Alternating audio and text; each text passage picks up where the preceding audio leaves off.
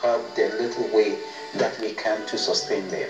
Speaking about money, the church relies heavily on its collection. Since the crisis have hit many countries, including Sinusia, how is the church going to replace that collection that you all have been falling short of? Yeah, it is a kind of a challenge for the church.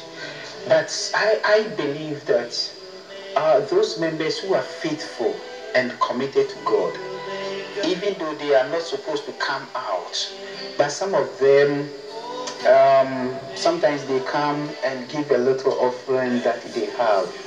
Also, we have made available our bank account details to them.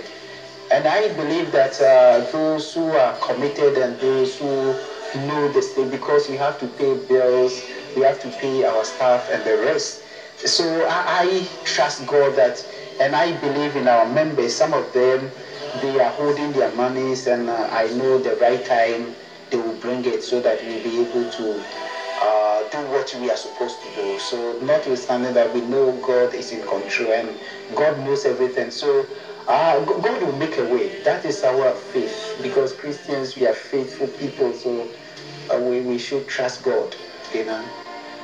And there you have it, Reverend Seth Ampadu, the Methodist Church leader. Thank you, Reverend Ampadu. You're welcome. And now we present Prime